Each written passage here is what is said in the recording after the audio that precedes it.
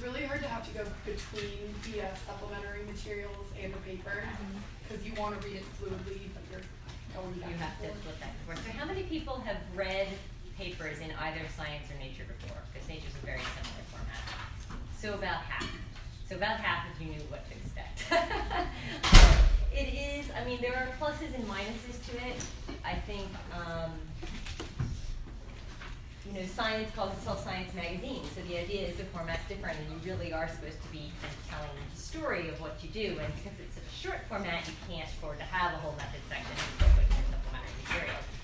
But, that said, it does make it harder sometimes to follow the science, especially now that so many of these papers have such complicated, in-depth science to them, right? So it's no longer just, I went and looked at this and found this, and here it is in my 2 pages that you have to read. But yes, that does make it more of a challenge. What about, given that we have that format to deal with, how do people feel about the writing and whether it was understandable for the audience, right? Clearly they're writing for scientists, they're not writing for lay audience. Was everybody able to basically follow the paper and understand their findings? I see some head nods. Maybe not enough. It's a little difficult with all of the abbreviations and things. You have to like read it like 3 times to make sure that. Okay. So it was harder to follow. So harder to follow than the last one. For sure. Yes. Okay. Which I expected. I mean, part of that is the format, but actually more of that is probably that there were more complicated experiments in this one, right? So instead of just saying we're going to just look at this and be done with it, it was we're going to do these 3 things and then look at the results, right? So you had to follow the 3 things and then try to interpret what the results mean. So hopefully we will make that slightly better today in class. Let's see, what else? Overall, I thought it was a fairly, for the format, it's a fairly well-written paper. So if you have some background knowledge, say like the introduction, right? I felt like you guys should have a little bit of knowledge so that at least some of the sentences should have hit home, right? Oh yeah, we just looked at this, you know, and then I realized when you get to the science, it gets harder. They do have some weird things. So for instance, they have those sort of overview figures at the end, right, of the supplementary materials. They didn't put them in paper because there wasn't room for them. I found those almost incomprehensible. But you know, they had a reason for putting them in, of course, probably because they wanted it to be easy and it just didn't work out the way they were hoping. But those things happen sometimes. Let's see what else about the intro. I think that's about it. Okay. So this is the abstract, and I put it up here because it's also a shorter format, usually in Science or Nature. But there's going to always be a giveaway sentence, right? What if I want to look at this paper and I want to know what the most important thing about the paper is? What sentence in that abstract am I looking at? What would you say the critical abstract statement is here? Yeah? The last sentence. The last sentence, right. So, and that's often true in abstracts, but not always true. So our results reveal that glomeruli are designated as targets for sensory neurons expressing specific odorant receptors during a critical period in the formation of the olfactory sensory map. And here's what matters, right? Because we already sort of knew that odorant receptors, right, is what we just talked about in class last week, that odorant receptors are indeed used to help target these sensory neurons to the right place in the map. So the question is, can they do anything, or do they, you know, can they always do anything, or is there other rules? So just to start and kind of go through what we've already gone through, but just to kind of put it in terms of this paper, right, there are some important things here. So one of those is this, one glomerulus, one receptor rule, right, which they sort of point out. So unlike axonal projections in other systems, in other sensory systems, in which you're maintaining positional information, right? It's one of the reasons we covered the olfactory system is that it's got to be different because there's not positional information here. And so the question becomes, how do you set up this map? Because there is this rule that each neuron is going to express only one type of receptor, and then each glomeruli in the olfactory bulb is going to receive input from only cells that express that one type of receptor. And how do you do that clearly has been a big question. And because you need to maintain that in order to have functional sensory information go in other words, to have useful sense of smell, you have to have this. It's a really interesting question. So some of the things to remember is that that are important that we talked about last time is these glomeruli are very specific. So remember, I said there's less than 2% error, right, in the precision of the location of glomeruli within animals. So even though it isn't mapping a single thing, it's still a very specific map within a species.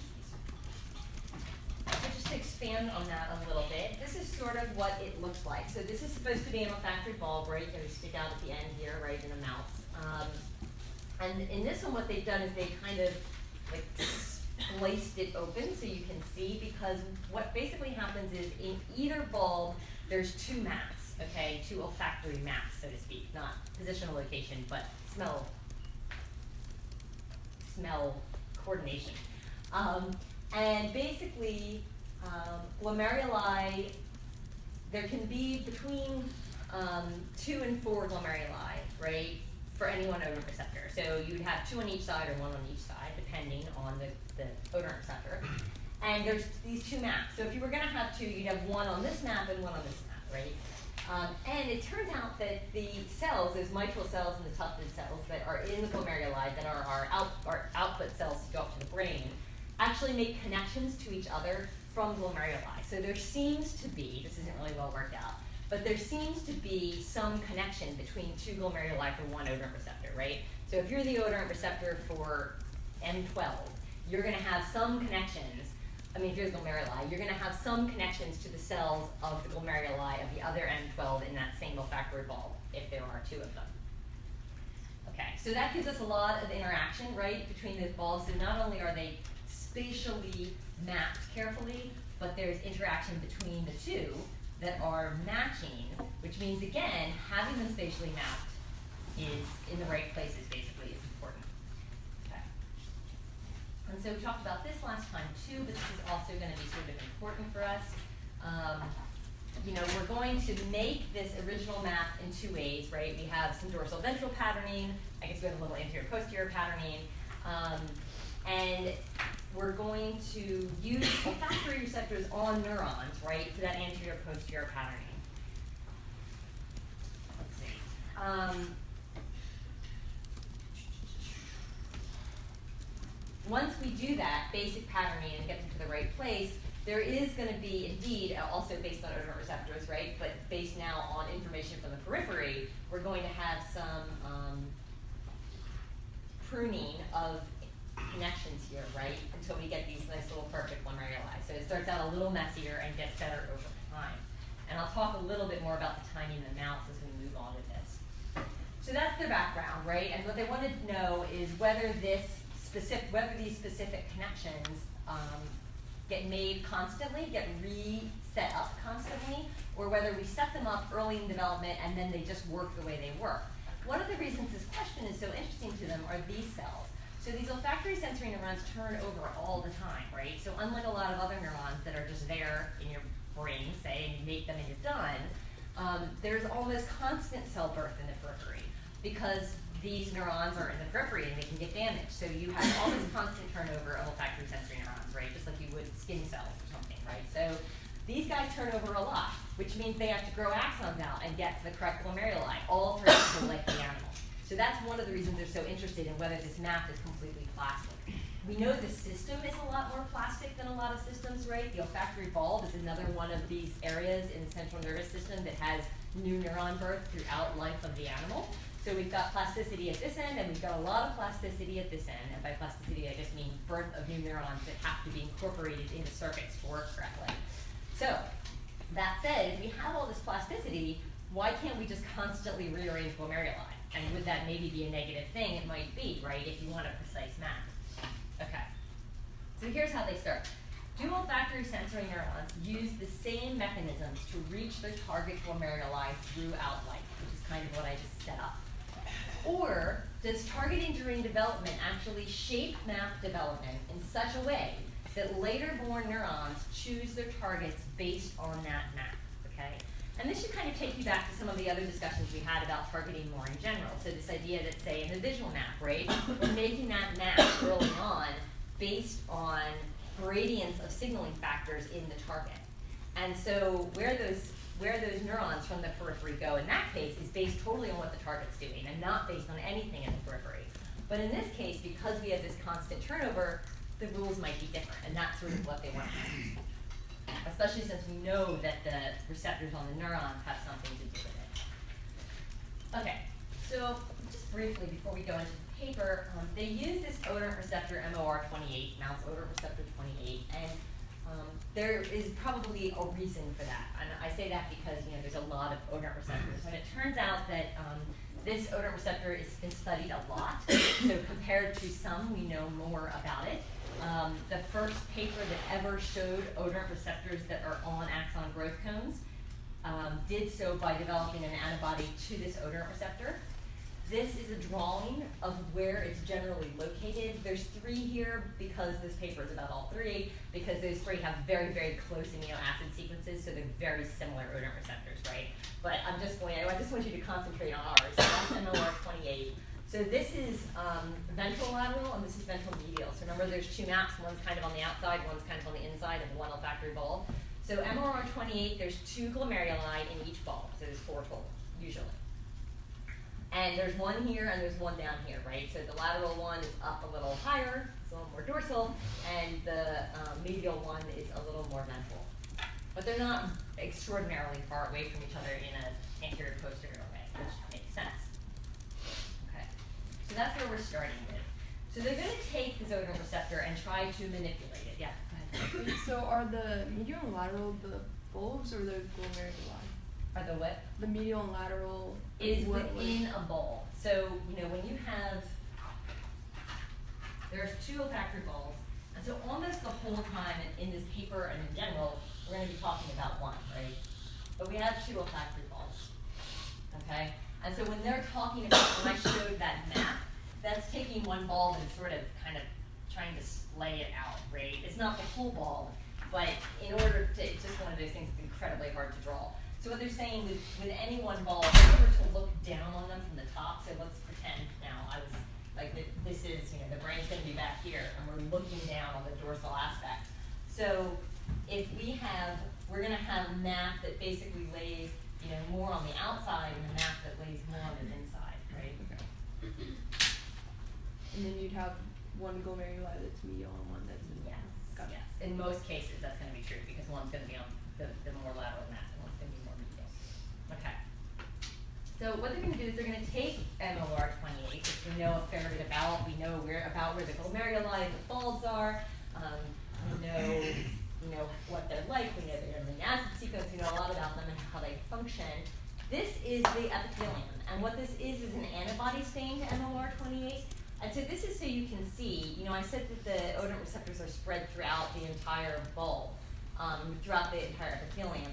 But here you can actually see within the part of the olfactory epithelium, you've got neurons that are expressing this receptor all over the place, right? So they're not just in 1 spot. They are actually kind of spread throughout most of the olfactory part of the epithelium, which is this part out here. Okay, so they want to manipulate it. So this is where things start to get complicated, right? So they're going to use conditional gene expression because they want to manipulate how this receptor is expressed, and they want to express it in places in cells that it isn't normally expressed in. That's probably pretty easy to do.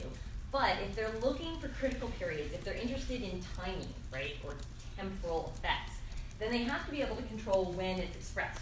And you can't do that just by knocking it out or knocking it in or whatever, right? So you have to do something else. So this is one way that you can do this, and of course there are a lot, but this is what they do. They use this, what they often call TET-off system. And what that is this TTA thing is tetracycline.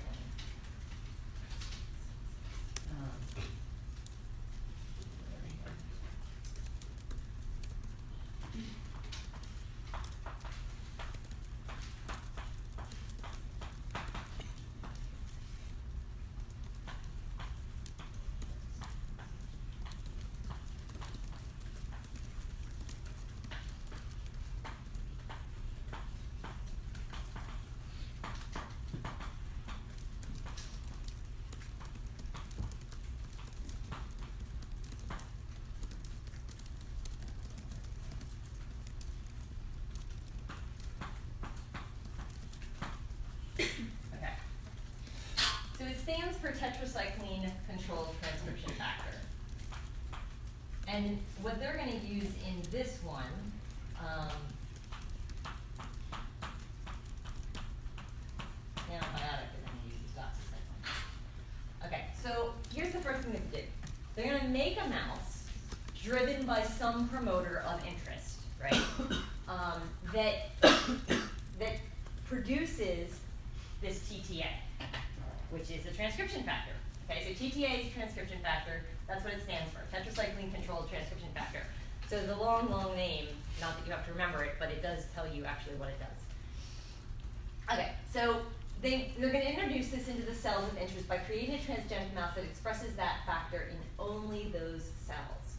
So, what cells do they want to express this transcription factor in? Well, they want to express it in the cells that they eventually want to manipulate. And so what they're going to do, and I'm going to show this on the next slide too, but this is how they're going to drive it. I mentioned this guy last time, the olfactory marker protein. And remember, this is a protein that just happens to only be expressed in olfactory sensory neurons, right?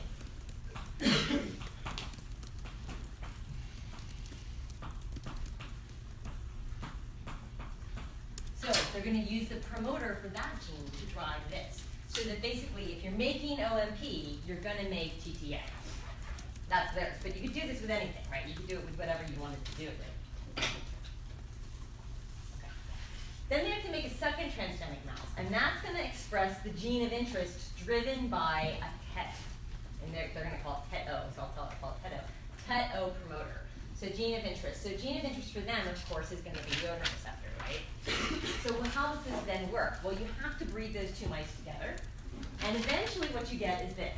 You breed them together, and then you get expression of your gene of interest in your cell of interest. And the way that works is what tells the TET-O promoter to work is the binding of this transcription factor, right? So once you mix this mouse with that mouse, then TTA is getting made in whatever cells you put it in that you know that there's transcription factors that are going to be making that protein, right? And it binds to TET-O, and then it makes your gene of interest, and you're good to go. However, you can control it by using an antibiotic because it is a tetracycline-controlled transcription factor.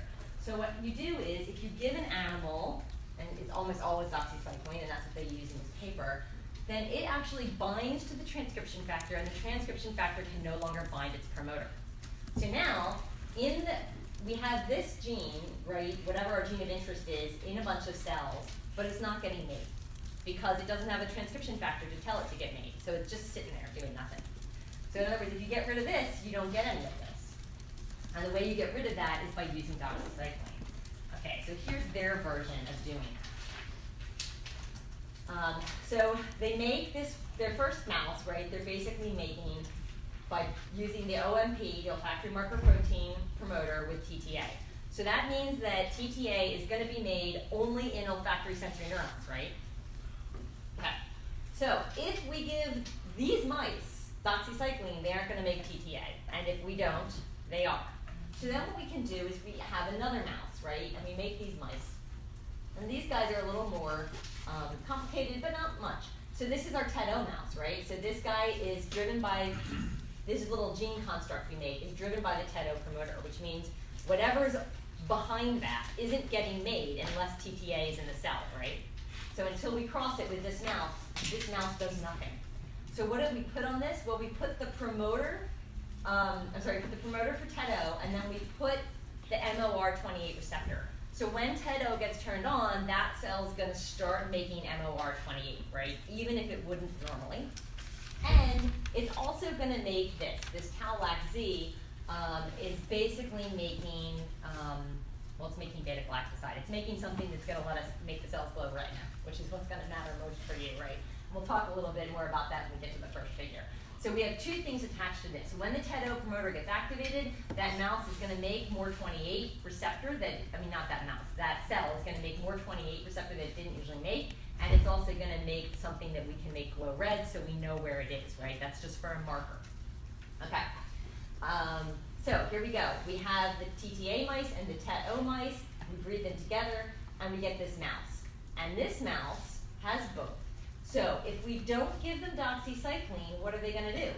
they're going to make MOR28 expression in olfactory sensory neurons that don't usually have them. And they end up with two sets of these mice, right? They call them MOR28 low and MOR28 high. And basically, the low express them in only 1% of olfactory sensory neurons, expresses this extra MOR28 receptor. And the high MOR28s express in 5% of all the olfactory sensory neurons. Both of these, of course, are a lot higher than what you would normally see, right? In other words, what percentage would normally express MOR28.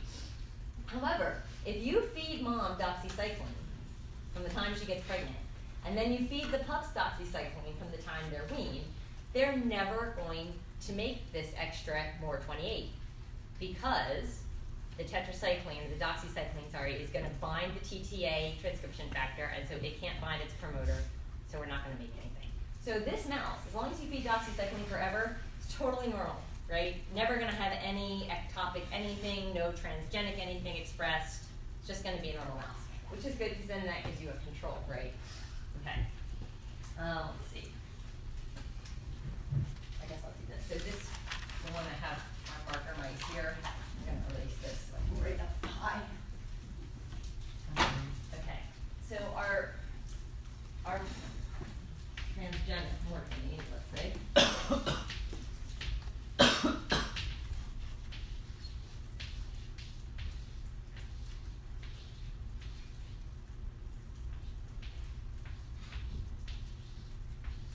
So neurons that have transgenic MOR28 in them are going to, as we proceed through this paper, they're going to show up red. And they're showing up red because they have this LAC-Z gene put in, right? And that's making an enzyme, but I can never spell right.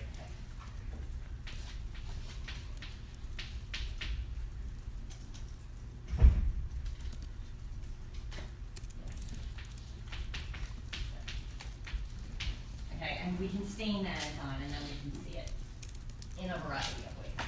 So our MOR28 mice are going to be red, and that's important because they're going to do something else, which is they make another whole mouse that has this different construct put into it, and this construct is, all right, I'll use it. This construct is this.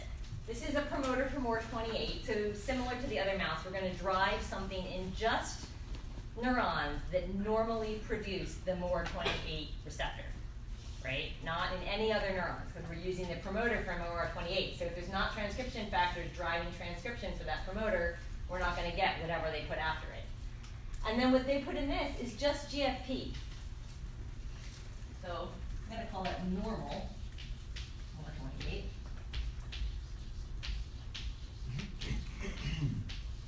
And they're going to be green because they're going to express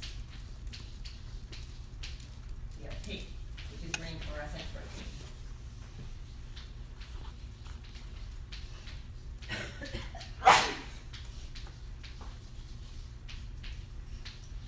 Okay.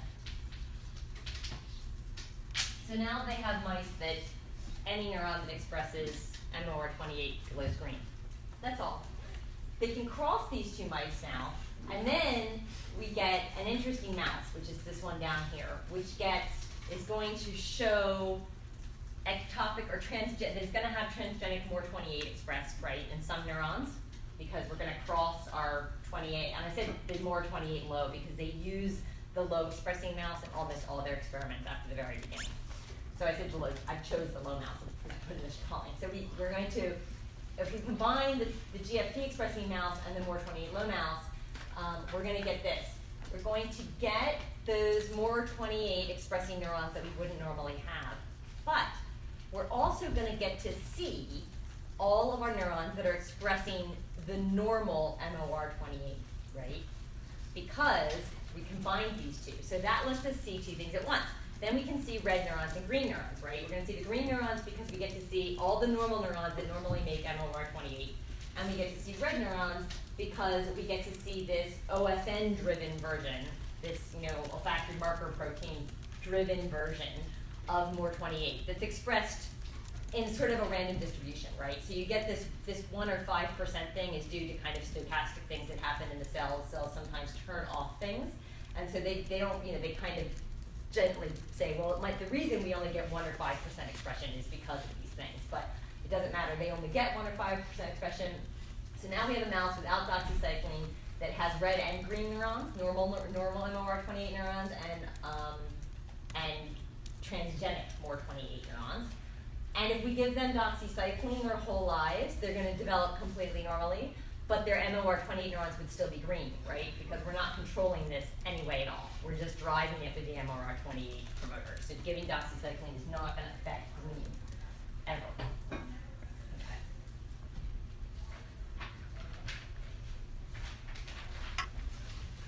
Okay, so the first thing they do is basically show that this works. We have red and green neurons. So this is our mouse that has both things in it, right? Both of our transgenic manipulations. And what you can see is this is the nasal epithelium, and you can see olfactory sensory neurons that are green. So this is our kind of control mouse, right? Or our fed doxycycline mouse. He just has green neurons. And then you have red and green neurons, right? And that's our mouse that's expressing all this ectopic or transgenic, let's say transgenic, because I'm going to use ectopic later. We'll say transgenic MOR28 in neurons that would not normally express that receptor. Now, there's two kind of questions that could come up with this. One is, what about cells that express both? What if a cell is already normally going to express MOR28 and then it expresses ectopic MOR28? And their answer to that is it doesn't happen, right? And so that answers another question too, which is, well, are those cells that express the transgenic, sorry, I'm switching my words, the transgenic MOR28 also expressing whatever odor receptor they normally express? And the answer to that is no. And the reason, not the reason biologically, but the reason kind of in your memory that would help you understand that is, remember, one receptor, one neuron rule. An olfactory sensory neuron only ever expresses one receptor, which basically means there is some way that neuron controls expression of all other receptors. So whatever is happening, and they didn't really show that very convincingly in this paper, but there are other papers in which that's been shown. So if you create transgenic olfactory sensory neurons that express a receptor, they turn off whatever they were going to express. So there's no overlap. You either were already expressing MOR28 and you are, or now you express it and you've turned off whatever you were going to express instead. Okay. And that's kind of an important thing as we move forward to remember it happening. Let's see. Okay. So then they go and they say, look, the expression in these mice that are transgenic is crazy, right? We'd normally have for this, we'd have 2 glomeruli per side. And what this is a stain. These guys just don't want to work. What this is a stain called XGAL, right? They see that in the paper. And all it's doing is it's interacting with beta-galactase, and it turns blue when it does that. So it's like you can see, this is a whole prep mount. So you can actually see the neurons that are making what we're normally going to see as red, that are making the LAC-Z. In other words, that are transgenic MOR28 neurons, just by adding this, and it'll turn all those neurons blue. So basically what they say is this. The MOR28 low mice have about 47 ectopic glomeruli. The MOR28 high mice have 103 ectopic glomeruli. That's tons, right? It's way more than 2. So these animals are really, really weird, which might beg the question of what's the use, right? We've changed things so much that it seems crazy, but they're not really that interested in this. They're not that interested in the glomeruli that get made all over the whole bulb in a billion places they shouldn't get made by these transgenic expressing neurons. That's not their main point, right? Because they're going to go on to look at something else much more subtle. But let's just remember that there's lots and lots of glomeruli that shouldn't be there. Okay. So, here's what they're really interested in. In mice that express MOR28 ectopically, and therefore make these ectopic glomeruli, the normal MOR28 expressing neurons are also projecting to different glomeruli, right? And so this is what they're showing in this figure. So remember, we normally have 2 MOR28 glomeruli per olfactory bulb. But, and this is a wild type MOR28 glomerulus, and they say that because they do say in the paper they can't always tell. But when you see a glomerulus that's huge and totally green, that means you have lots of naturally MOR28 producing neurons going to that glomerulus. So it's very likely the natural glomerulus. And you can see a few red ones here too. What does that mean? It means that those cells that we may produce MOR28 that don't usually produce it are going there too, okay? But this is what they're interested in, these rerouted glomeruli, and that's what they're going to call them, the whole paper. And what a rerouted glomeruli is a glomerulus that gets projections from normally producing MOR28 neurons that we think probably shouldn't, right? They actually combine them all together. So for instance, normally we have 2 per bulb. The MOR28 low mice have endogenous MOR28 producing neurons that project to approximately 3 glomeruli per side, and the high mice project to approximately 5 glomeruli per side. Now there's a range there, right? So in a low mouse, right, because we're going to mostly use the low mice, that means that instead of going to 2 per side, it's going to an extra, those MOR28 neurons are going to a glomeruli they would never normally go to. But remember, these aren't transgenic neurons, these are just the normal ones, and they're still going to the wrong place. So this is kind of where they ask their question, right? Because now they can say, we've got a way to alter the way the olfactory map develops. It is not developing normally, and we're not doing it by making the neurons screwed up. It's not developing normally. Our normal neurons are not going to their normal place. They're going to a new place, right? And so then they say, okay, when does this happen? In other words, can I change how many MOR28 normal, MOR28 glomeruli there are anytime? Or do I have to do it at a specific point in development? And that's what all the rest of their experiments are going to kind of try to do. So here's their first thing. And of course, they're going to do this by either using or not using doxycycline. All right, so the first thing they're going to do is this. They're going to use doxycycline to stop the ectopic expression during early development. So in other words, we know if we just let these mice grow up, these are the mice that are expressing everything, right? That we're going to have normal MOR28 expressing olfactory sensory neurons that go to extraglomeruli. So what happens if we dose them with doxy? And so they do 3 different, right now I'll always have a little chart up here that shows you how much doxy they're using or when they're using it. So this, they're doing it from conception to either birth or postnatal day 7, so a week after birth, or postnatal day 14, so 2 weeks after birth, right? That's the 3 experimental conditions. And here's what they find. If they don't give doxy, so this is the picture we already solved, right? These are the mice that are just from the day of conception, they're just expressing ectopic or they're expressing transgenic MOR28 neurons, and we're going to get those weird ectopic glomeruli. So there's glomeruli, right? And there is, in the low, there's approximately 3, but sometimes there's more like 4 per mouse. If you give them doxy from conception to postnatal day 0, right, there is almost never any extra glomeruli, okay? And these are the rerouted. So if you do day 7, again, there's almost never, which means in 1 mouse of however many they tested, there would have been 1 rerouted glomeruli, right? By day 14, they don't see it.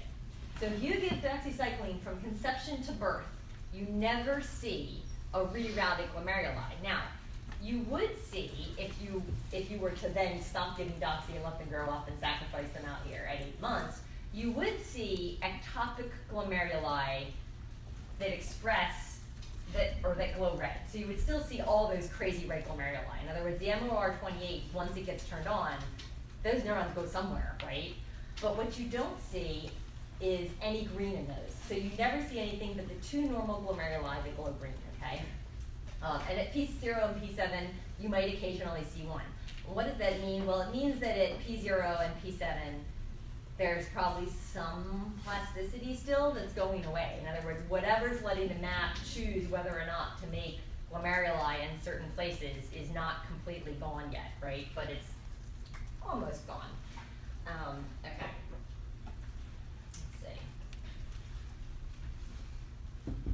Okay, so the conclusion from this is there is indeed a critical period. In other words, you can do it before birth, but after birth you can't really do a whole lot about it. So in mice, when this is happening, so I think the first neurons are coming into the bulb and starting to make connections to glomeruli, right? So they're using the olfactory sensory neurons to pick their place around embryonic day 17. So like within 4 days or 5 days of birth, right? And then at the end of the first week, we have all that pruning occur and everybody gets very specific. So by the end of the first week, we have pretty much a set up olfactory map, right? So we have glomeruli that have projections from just those neurons, and it's all nice and pretty and organized. We have a lot of cell birth going on in the epithelium all the way to about 2 weeks, and then it kind of settles down. So we have like all our olfactory sensory neurons born, sending their projections. They're all done by 2 weeks. But then, of course, we have this constant turnover. So we have a low level of turnover that then continues throughout the life of the animal, and no new olfactory sensory neurons born. But that first wave is completely finished by 2 weeks, which is explains sort of why they picked their dosing times. Okay. So then they say, yeah, go ahead. So when we're talking about like the rerouting, it's only of the endogenous OSN? Right. So reroute, the idea of rerouting, and this is a really important part of the paper, of course, is when they say reroute the glomeruli, which are really the only ones they care about. They don't really care about all those other ectopic glomeruli. A rerouted glomeruli is a normal, I'm going to call it normal, that's a terrible word, but I don't know what else to call it, more 28 expressing neuron, right, that goes somewhere it doesn't usually. It goes to an ectopic glomeruli. And remember, there's lots of ectopic glomeruli all over the entire olfactory bulb. But these guys, the neurons that are expressing just endogenous MOR28 don't usually go to them. And when they do, they say this in the paper, they only go to ones that are within about 650 microns of their normal one, right? So even though I showed that picture of the ectopic glomeruli all over the entire bulb, they don't get rerouted to all those glomeruli. They only get rerouted to the glomeruli that are pretty close, right? Okay, so that's rerouting. Normal MOR28 expressing neuron going to a glomeruli it wouldn't normally go to. Okay, so they show this and they say that means there's a sensitive period, right, or a critical period during which this map is set up, after which it's kind of hard to change the map, right? In other words, if we give doxy and we stop and then we let the weird things happen, these neurons don't care. They still go to the glomeruli they already picked, right? So there is some sensitive period at least that seems to be closing. Okay, so then they ask this. Is the developmental critical period that they found simply due to neurons having axonal tracks to follow? So you know when we did the lecture where we talked about targeting, one of the things we talked about was it's a lot easier to know where to go and there's lots of other neurons going there. So perhaps they're just following the other neurons with some marker on them that go to the same glomeruli and they just grow back the easiest way. So what they do to try to test that is they use this drug, methimazole, and what that does is it basically destroys all the olfactory sensory neurons. Okay, that's the goal, kill off all the neurons. And they show some of this data in their supplementary methods, but you know, there's a big drop in the number of neurons within about 5 days, and then they all grow back, because remember there is turnaround.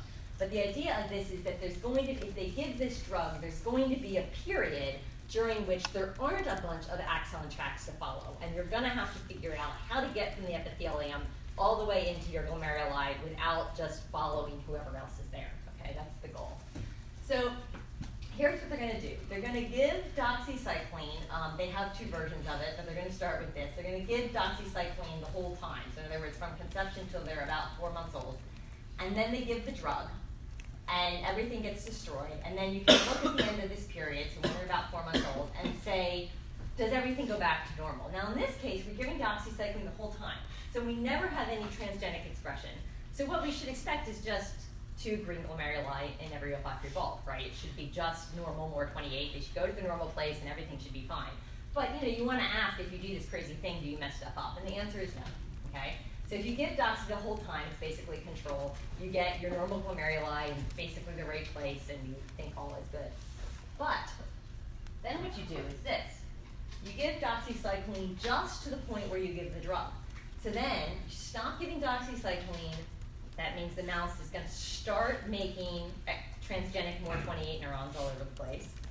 You give this drug which kills a bunch of the olfactory sensory neurons, and then when they come back, you're going to have these crazy ectopic projections come back, and sure enough, you do. However, what you don't get are any rerouted glomeruli, right? So again, you're going to get ectopic glomeruli, but they aren't going to have any neurons in them from these olfactory sensory neurons that just produce normal MOR28, okay? So there's still ectopic ones, but only with projections from the transgenic OSNs. So here's what they say about that.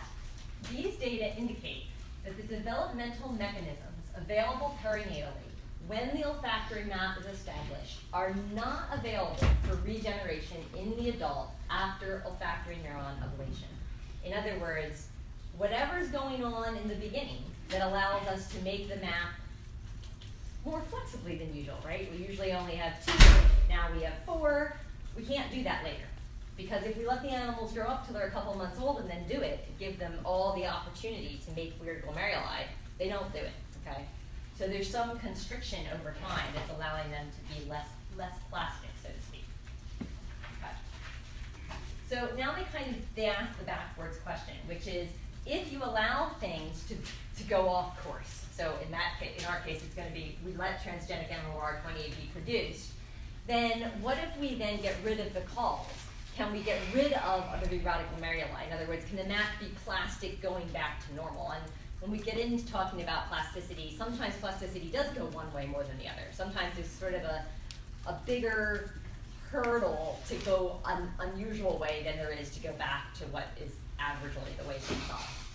So in this case, what they're going to do is they're going to let all of the mice in this experiment, I mean, they do have some control for the but all the mice we care about are going to grow up with no doxycycline, which means they're making ectopic MOR28 glomeruli because they're producing transgenic MOR28 in their olfactory sensory neurons. And then, at 2 months old, we're going to start giving them doxycycline. And so what does that mean? It means that we're going to stop producing ectopic, or we're going to stop producing transgenic MOR28 neurons. They do this for 21 weeks. And the reason they do it is because they say it's twice the half-life of olfactory sensory neurons, which basically means in that time you should turn over every potential olfactory sensory neuron in the entire epithelium. And did anybody notice how they did that? How did they figure out what the half-life was?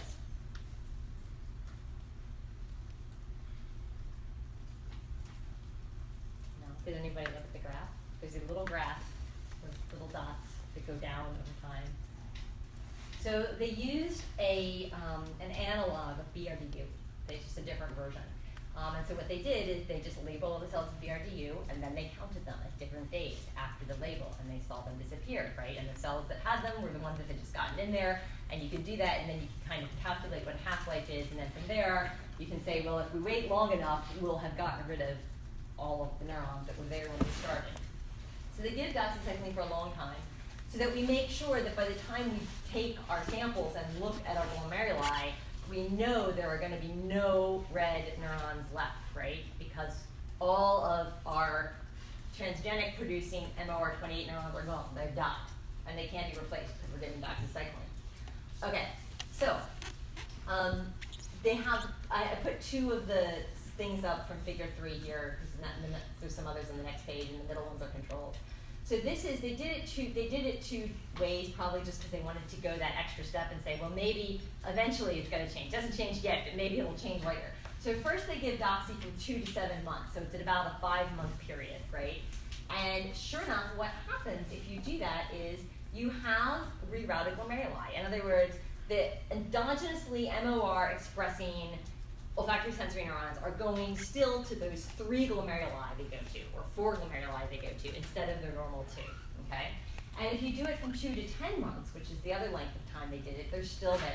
So either way, you still get projections of these naturally MOR expressing OSNs to ectopic glomeruli. And notice this is one of the first pictures we've seen where there's no red neurons. And there's no red neurons because at this point, we should have gotten rid of all these guys through cell turnover, and we're not making transgenic MOR28 anymore if we're feeding doxycycline, right? So we turned that gene off.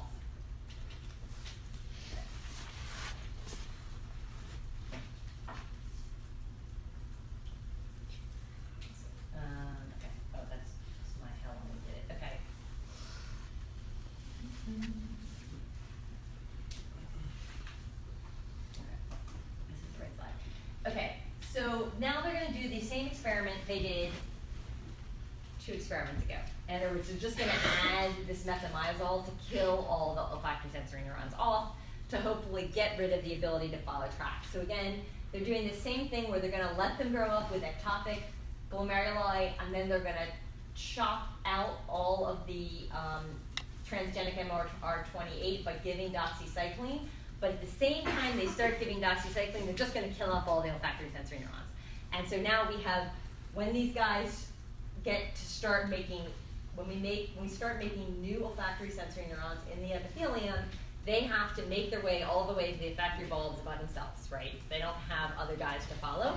And there are no MOR28 expressing transgenic neurons there. And so this is D&E from figure 3. So this is just their control, right? So in this one, they just never gave doxy. In other words, instead of just 2 months of doxycycline, they let them grow up with ectopic. They give this to kill everything off, and then they, again, sacrifice them at 4 months. And so here you have ectopic nuclei. In other words, you have rerouted glomeruli, right? And you'll notice you have red neurons in some of these rerouted glomeruli. And why is that? Because you never gave doxycycline, right? Okay. This is the one they're interested in.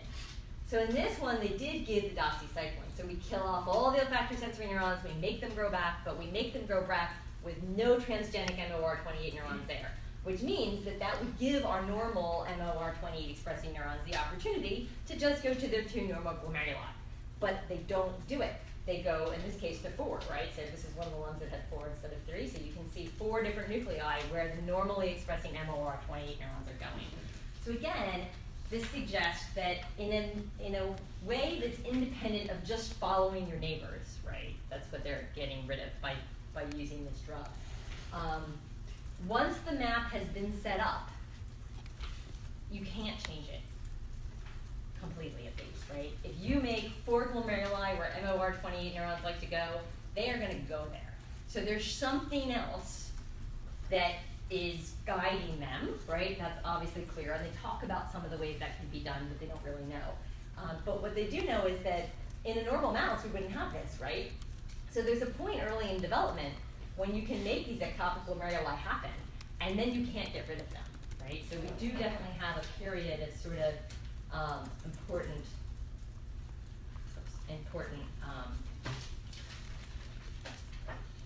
plasticity in that system. Okay, so here's their conclusions. I'm going to probably say a bunch of the things I already said. Olfactory sensory neurons expressing the odorant receptor are affected by other olfactory sensory neurons with the same olfactory receptor, at least in certain times during development, right? Because these guys are being rerouted by these other neurons that express the same receptor they do.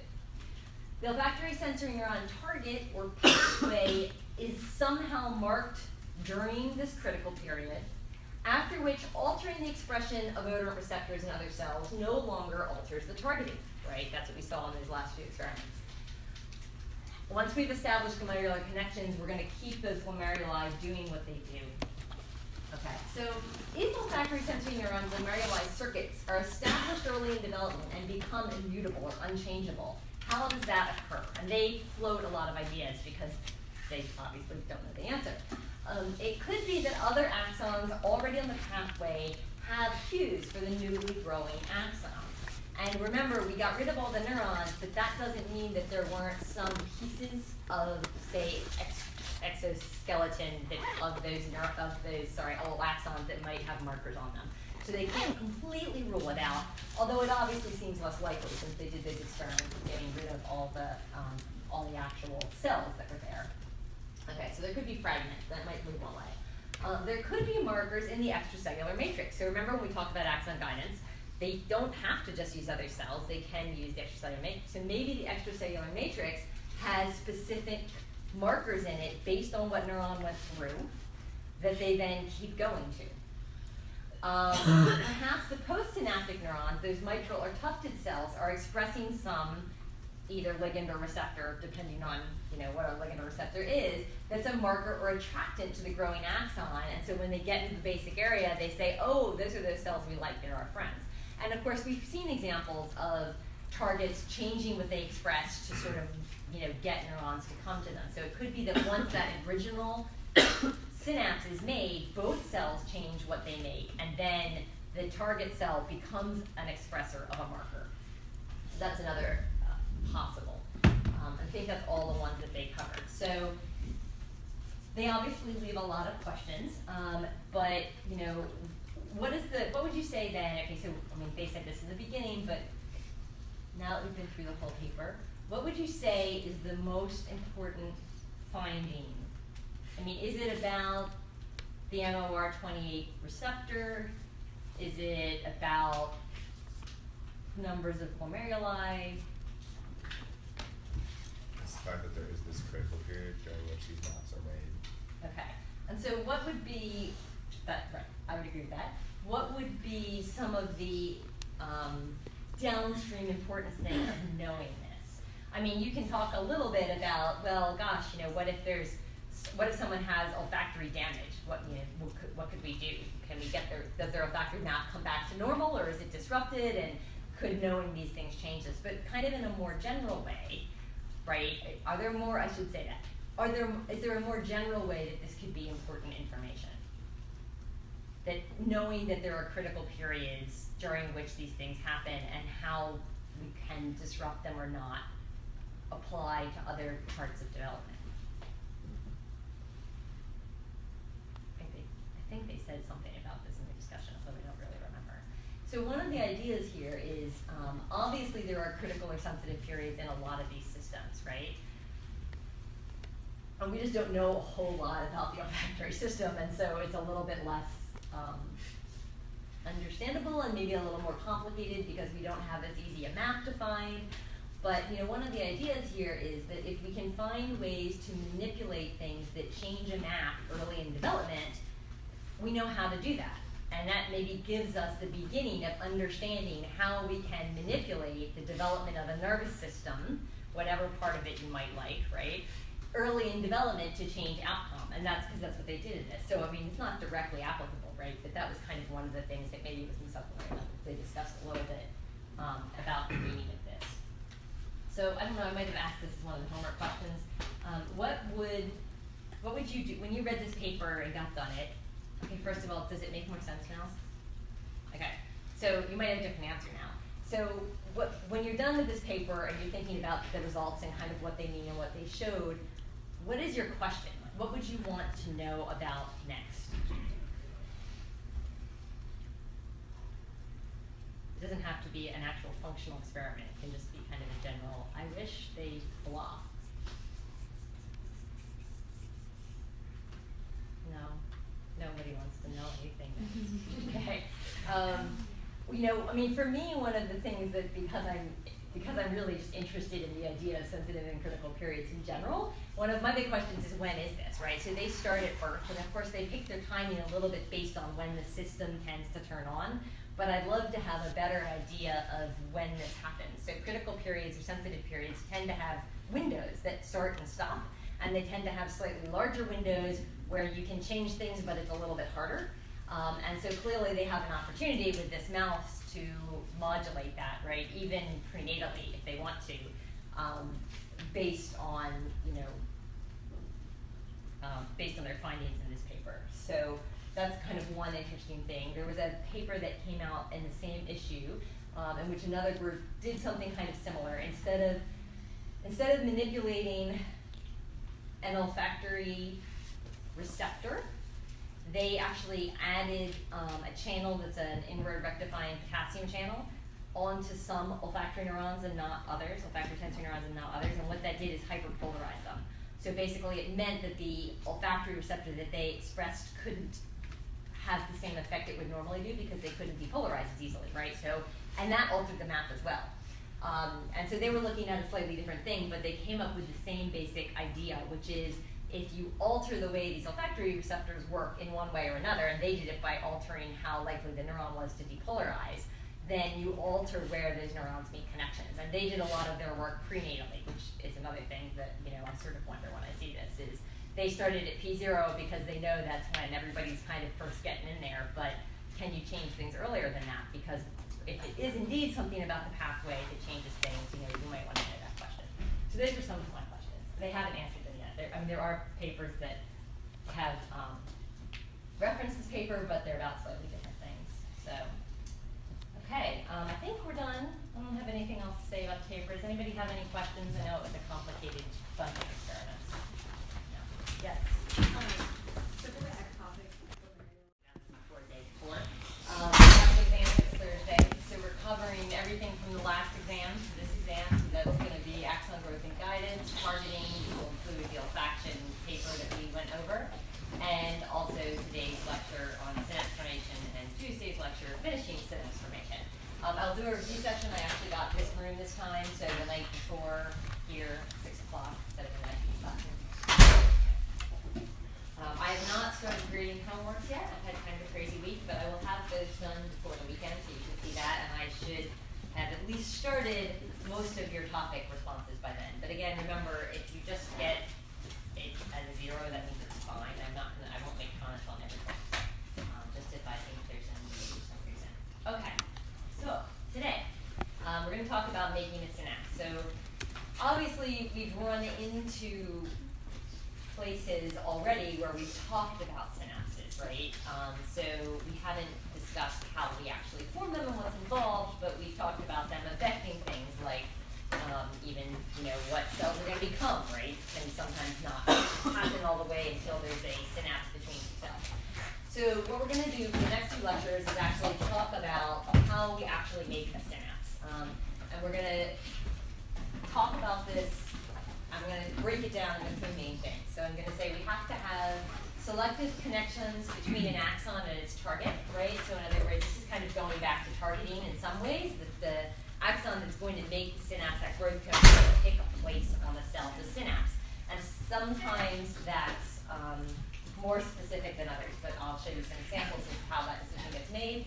The second thing is differentiation of growth cones into nerve terminals. So of course, the growth cone is not just a presynaptic specialized cell. It does occasionally have the ability to release neurotransmitter, remember? So there's some specializations that are occurring in the growth cone that are sort of similar to what a nerve terminal looks like, but they aren't done.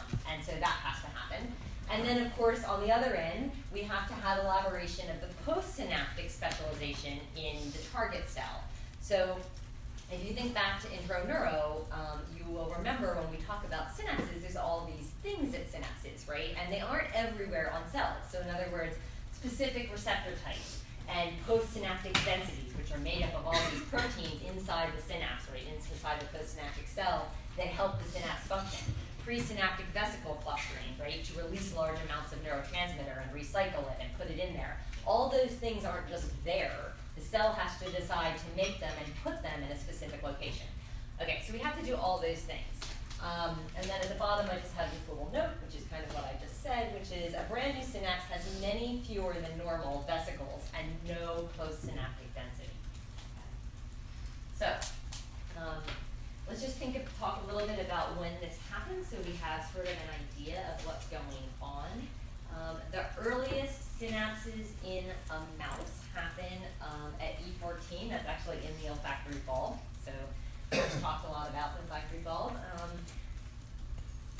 So obviously we start really early, right? Embryonic day 14, pretty early on, but that's the beginning and the end are really, really well spread out, right? So they're going to increase in number throughout a large part of development, including postnatally.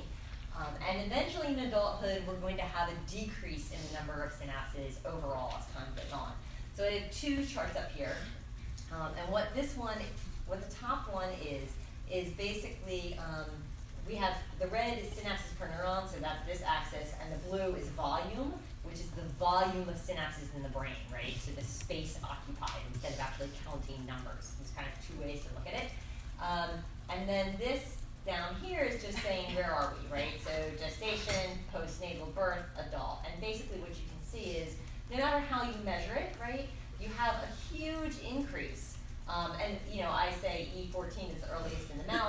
This is looking at overall numbers, right? You have this huge increase early postnatally when you have a lot of growth. And then over time, we're going to slowly, it doesn't really show it with volume, but we're going to slowly have a decrease in the number of synapses in an adult. This is showing you human gestation, and so in this case what they've done is they broke it down into different areas. And that's going to be true, right? So when an area develops is going to affect when its synapses are born, that's just, or what synapses occur. That's sort of straightforward, right? So if we know different areas of the brain develop at different times, then we're going to have the biggest number of synapses occurring, in other words, the biggest numbers of connections being made at different times. So for instance, in this one, you can see visual cortex in a human happens very, very early, whereas prefrontal cortex and auditory cortex, the peak is later. And I labeled this down here so you have an idea. This is about, because I did days, and I certainly can't translate that in my head. This is about 1.5 years, and over here, where these are peaking, are say 4.5 to 5 years old. As we know, when you think about prefrontal cortex, is one that you guys probably think about sometimes. You're going to have a huge amount of synapses made, and then you're going to have pruning later, right? But we're going to stick with the making synapses part for today, mostly. Okay. So this is synapses made. As we move on to talk about these and making specific synapses, I'm going to mostly today use the specific example of the neuromuscular junction, and I'll tell you why when I go to the next slide. But one thing to keep in mind is that we can kind of think about this development of synapses in 2 ways. One is physiological, which is the actual communication. So in other words, cell A releases neurotransmitter, it binds to a receptor on cell B and causes some sort of postsynaptic potential change, right? The other way is anatomical, which were all those specializations I was talking about. What is it that really makes you ready to be a highly functioning, really efficient synapse? And those two things are going to happen on fairly different time scales. Okay, so neuromuscular junction. A lot of what we know about how synapses work comes from research done on the neuromuscular junction, and here's why. One is really, really simple. So you think right away about the brain, and obviously, I showed you that video with all the connections. There's a lot of synapses with a lot of different neurotransmitters, and sometimes multiple neurotransmitters within one synapse, right? So that makes things really complicated. The neuromuscular junction uses one neurotransmitter and one receptor. It uses acetylcholine as its neurotransmitter. Right.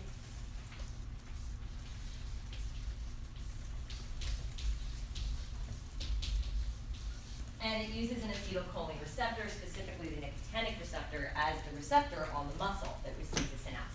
So right there is easy. And then, of course, it's easily accessible. There's no skull, there's no blood-brain barrier, it's right here, right? So it's easy to get to, which made it easier to study.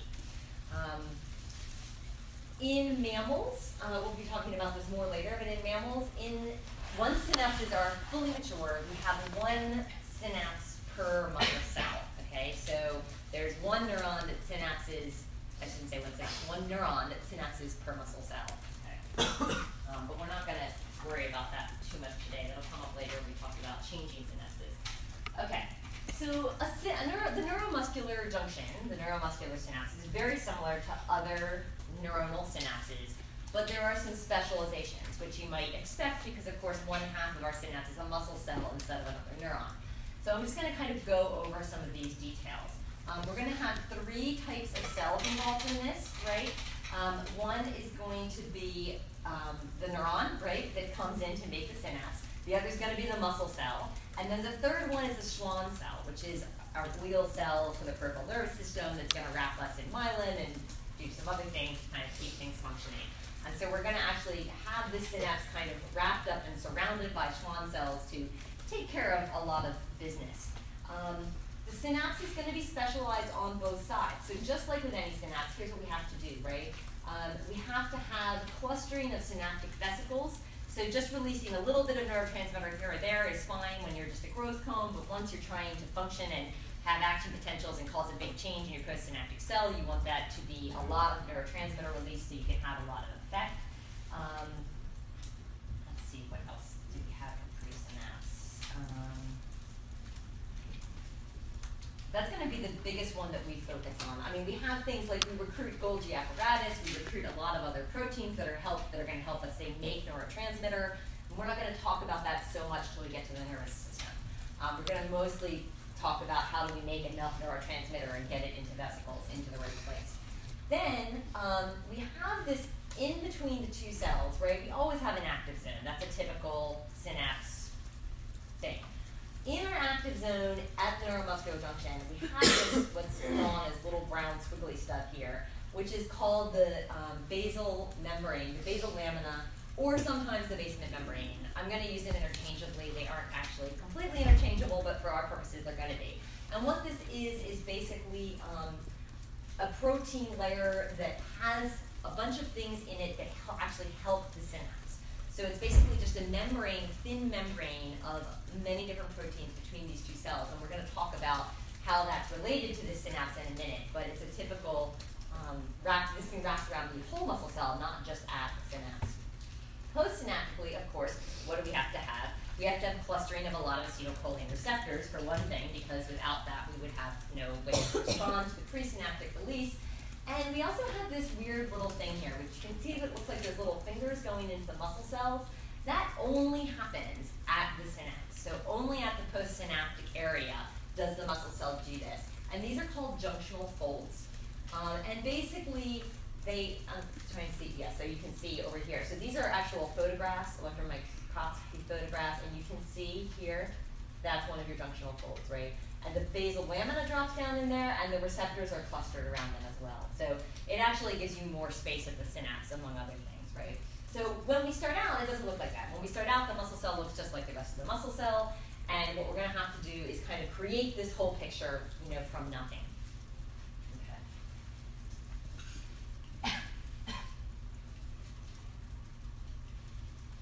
So, basically our question is, how do we get from this to this, right? What are the growth cone and the target cell like before we first make contact? So that's where we're going to start. And I think I've mentioned this before, growth cones don't have to have met their target or made a synapse to make neurotransmitter. And as a matter of fact, you can actually show that they're often synthesizing neurotransmitter and even releasing it in some amounts before they make contact with another cell. And one of the ways to do this is what's called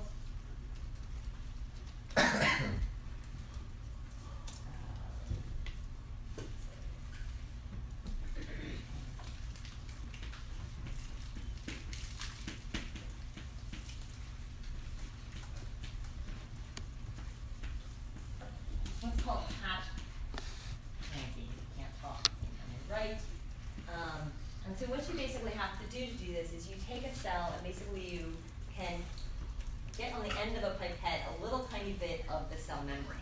And you can do it one of two ways. You can do it what's called an outside-out patch or an inside-out patch, which is exactly what it sounds like. So an outside-out patch, which I wrote down here, is what they're using, and that basically means that what was on the outside of that cell membrane is on the outside of the patch. And the reason you're doing this is because if you take a little baby muscle cell, which is often called a myoblast,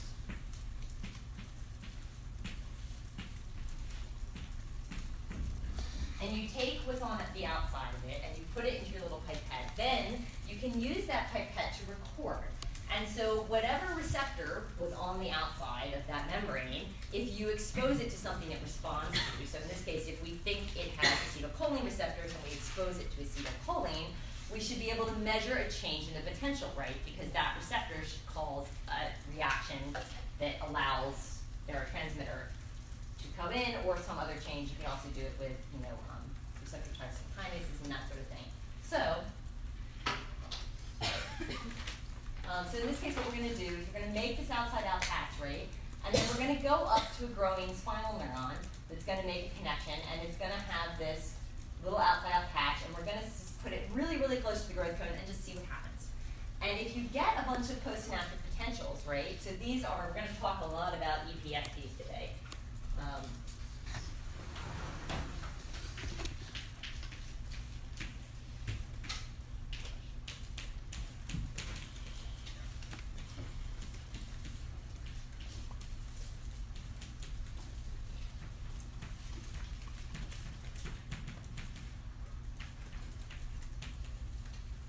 And that's the idea that, right, whether or not you get a whole action potential, you can measure changes in the inside of whatever your cell of choice is. In this case, we're measuring it in the pipette instead of in the cell.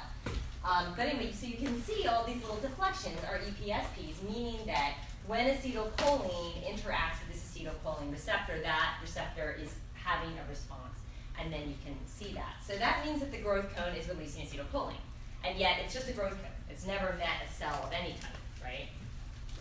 And that sets us up to maybe have really, really quick interactions between a pre- and postsynaptic cell if the presynaptic growth cone is already potentially releasing neurotransmitter. Growth cones also do the things that presynaptic cells do in other ways. So this is sort of another way of looking at the same thing, but the thing to pay more attention to this time is growth cones are going to contain the proteins that are associated with presynaptic release, and they have presynaptic vesicles. They're making those and they're releasing them. So they're releasing packets of neurotransmitter the same way any presynaptic cell would.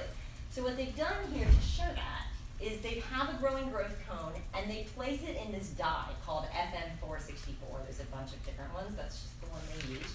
And so basically what happens is, remember when a vesicle binds to the outside of the cell and opens up to release, it basically becomes part of the membrane. It opens up, the neurotransmitter pours out, and it closes back in. So what happens is, if you have it with this dye surrounded, if that's happening and you're having normal vesicle release instead of just, say, dumping neurotransmitters or something in some weird way, you should have this dye sucked back up into the cell, right? And sure enough, that's what happens. So you can show growth cones actually taking up a whole bunch of this dye, and then if you wait long enough, you can actually show them re-release it. So you can even show vesicle recycling, right? So even before they make contact, they have some of the necessary physical makeup, let's say, to do what they need to do. And this is going to be true on the other side as well. So our target cell, which of course in this case is a muscle cell, is actually going to have some receptor clustering before there's ever any neurons in the area, right? So what this is showing you is, let's look at this side for now, right? This is acetylcholine receptor staining, okay? And this is a muscle cell. And so you can see there's this stripe, and you're going to see this a lot today. There's this stripe here of really dark red blobs. And this little inset is just a blown up version of that. So these are acetylcholine receptors. And it's not just one, it's a whole bunch. So that's why it's a blob. It's when I say cluster, we're talking lots and lots of receptors. And what this is down here is just staining of the motor axons coming in. And of course what you can see is that there's motor axons coming in, and there's a little bit of spread here, right, of different axons, but they overlap completely with where that's clustered, right? Okay, so that's what it normally looks like. So in this case, what you do is say no motor axons. What happens? So this is going to give us an idea of whether or not the muscle can kind of do the things it needs to do without any input from neurons. And you can see, it's, again, with the lights, it's a little hard to turn up the lights, would be easier, but you'll see it when we download it. You can see in the middle here, there is still kind of a cluster of acetylcholine receptors. Now, it's not as organized or specific, right? And we'll talk about why that is in a little bit. But if you look at the blow up, right, where there are clusters, they look almost exactly the same as the clusters that are under neurons, right, where we have active synapses. And this is just showing you that this mouse mutant doesn't indeed have any motor neurons. Okay. So we have a little bit of ability for either end to be starting to do the things they need to do before contact is made. But of course it's going to turn out that the actual contact has a lot to do with setting things up. So one of the first things we have to do is the growth cone has to find where it wants to make its synapse, right? On muscle cells, since that's what we're talking about specifically, the growth cone synapses at a distinct central location on the myofiber, which is a myoblast is just a little baby muscle cell. A myofiber is kind of the next step, right? The earliest synapses are often on postsynaptic processes, even if they're going to end up on the cell body. This is true in the central nervous system as well. So this is transformation. And you can see this is a muscle fiber. And this is something that's actually called a myopodia, which is supposed to be like a philopodia, right? It's a long finger-like extension reaching out to the world trying to do something. This is not even another neuron, right? It's not like this is dendrite on a neuron. This is a muscle cell. And so you can see they have these kind of little finger-like extensions. And what happens is when a neuron comes in, purple, in these pictures, purple is a neuron, green is the muscle cell, and white is where they're overlapping. It's drawn in, right? Okay. When it comes in, you can see these tiny little fibers coming out of the muscle cell. And then, of course, as the axon starts to make contact, it too releases a lot more philopodia, right? Makes a lot more philopodia, is the right thing to say. And they're reaching out, and they actually overlap in several places. And then as you keep going, there's a little star down here, and this is actually kind of supposed to be kind of a lamellipodia-like area with a little philopodia in the middle, right? So it's a little hard to see on here, but it's kind of a soft, fuzzy green connection where they actually interact. And that interaction is going to be both physiological, right? This is where we're going to obviously release neurotransmitter and have a response, but it's also physical. So not only do we have the specializations we're going to have, but these guys actually become sort of bound to each other in the same way that we talk about growing axons being able to, say, become bound with the substrate they want to grow on, right? There's going to be a similar process here. Okay, so these connections between the axon and the target are often mediated by some amount of interaction, even very early on. So what this is showing is that when axons see chemoattractants, they tend to depolarize, and when they see chemorepellents, they tend to hyperpolarize. So now I'm showing you an example from the central nervous system up here, but just so you can see it. So SEMA3A is something we talked about. Of course, this tends to be a repellent. And what you can see there is this is a growing axon. And if you expose it to SEMA3A, you can see little blue dots, which means it's becoming hyperpolarized. If you expose it to netrin, which is a chemoattractant for this cell, it has this green and red area, and that's supposed to be showing depolarization. And this is all mediated by changes in calcium at this stage. And so you can then go down to our area of interest, which is the spinal neuron median muscle cell, and you can show, say, growing them in a dish, that if you allow a growing neuron in a dish to see a little myoblast, in other words, to make contact with it, and you have a calcium dye in there that basically turns a color when the cell increases a lot, has a big increase in calcium, it'll have that big increase in calcium almost as soon as they interact, okay? So in this sense, and this is where your physiological versus anatomical synapse differs a little, on a physiological level, a synapse can happen, almost within seconds, okay? And this is true not only for looking at, say, changes in calcium when they meet, but you can also look at changes in postsynaptic potentials. So synaptic activity is going to occur very quickly after the growth cone makes contact, before the morphological synapse is developed. So before we have a big change in the anatomy, of the synapse. Okay, so again, we have this prep where we have a spinal neuron growing, and we're going to take a little myoblast, and we're going to stick it up against the growth cone and kind of see what happens. In this case, we have a pipette attached to the myoblast, so we can see if there's changes in our muscle cell once it makes contact with the growth cone, right? In other words, we can measure changes in the potential, or even action potentials, as the case may be. And here, you put them together, and you can look at this. What this is doing is all these little downward deflections are postsynaptic potentials. And you can see that within about 10 minutes, you have a lot of very regular, pretty large postsynaptic potentials. But you can also see them sometimes, and they don't have any on here, but you can also sometimes see them within seconds. So within the first few seconds, you might see an EPSP. But within 5 minutes, you're seeing them very regularly, right? So it's pretty quick. This is just looking in a different way. So this would be within a few seconds after contact. So as I said, you can see a few small EPSPs right away.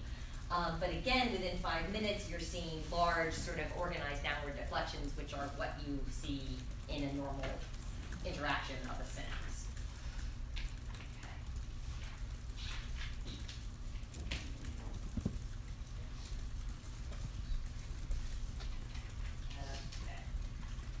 So that's the physiological side, really, really fast.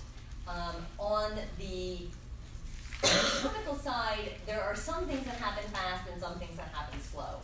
One thing that happens relatively quickly is adhesion. So when I showed you that picture of the muscle cell and the nerve cell coming together and kind of reaching out to grab each other, there's some physical interaction that occurs here. And so to do this, we're going to do this a lot like, remember when we talked about axon growth, outgrowth, and we talked about growing an axon and then trying to sort of blow it off the substrate to see how sticky it was with the substrate. This is similar, Except in this case, what we're going to do is let it touch the thing of interest, which is the muscle cell, and see if we can pull the muscle cell away and what happens.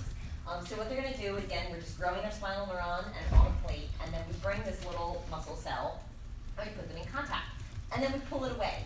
And they're labeling grades of adhesion. So 0 is basically, I move the muscle cell away, the neuron does nothing. 1 is, I move it away, and I can see at least a tiny bit of one filopodia basically attached to it. 2 is the majority of the growth cone comes with it, but it stays attached to the substrate. And 3 is I actually pull the entire growth cone off, right? Okay, so what this is showing is the labeling of those grades over time. So after 1.5 minutes together, you already see a lot of your cells at grade 1, but there's still a fair number at 0, right? And there's almost none at 2 or 3. So in other words, 1.5 minutes is long enough for some of the cells to start making an actual physical interaction that's binding, but not that long. However, after 15 minutes, you can see that almost all of the cells that had come in contact with a myeloblast have now made a pretty strong adhesion, right? So that's longer than the physiological part, but still relatively fast in the grand scheme of things. These increases in contact can be mediated by several things, but there are indeed our typical cell adhesion molecules at these synapses. So there is NCAM and cadherin and some other cell adhesion molecules that are on both the spinal neuron and the muscle cell, right, that can mediate this sort of bond. Okay, so once we get that first step done, we've come in contact, we've kind of hit a spot, what do we do next? So differentiation of the growth cone into a nerve terminal is, not surprisingly, going to be partially mediated by the postsynaptic contact, right? So by our target. So this is sort of retrograde interaction, right? Because we're having the target tell the presynaptic cell to do something. So what I have here is basically a drawing. You're going to see a couple times in the next couple slides. And this is a little muscle cell, and this is a nerve coming in, and it's making synapses onto that muscle cell. And our little green dots are supposed to be the actual synapses. And our receptors, the little green dots are supposed to be our receptors, and the little orange stripes are supposed to be where our synapses are. So here's the experiment. We cut the nerve, so we ruin the synapse. It'll grow back in. It's a peripheral nerve. You don't cut it up very far, right? So you can cut it so that it'll grow back in. And then you let it grow back in. And what it does is it goes to the exact same spot that it was. In other words, when it's making the synapse, you can see these are very particular, specific little connections. And they may not have been specific when they first got made. But once they're there, if you get rid of them, they grow back into the exact same spot they were. Okay, so that means there's something about the target, right, that's telling them come back here once they're there. And this should sort of remind you a little bit of the last lecture, right, in that paper and what the olfactory neurons are doing, which kind of tells you where they came up with that experiment. So they go on to say, okay, so it's the postsynaptic cell. So what if we do this? What if we cut the nerve terminal and we destroy the muscle fiber, which you can do. So then you let the nerve grow back, and you know what it does? It goes right back to the exact same spot it was before. So even though there's now no muscle fiber there for it to make an actual synapse with, it still goes back to the same place. Which suggests something, which is that it's not just the muscle fiber, even though the muscle fiber might be originally giving the signals, it's got to be something else. And something else that's the most likely candidate, and is the answer, is the basal lamina.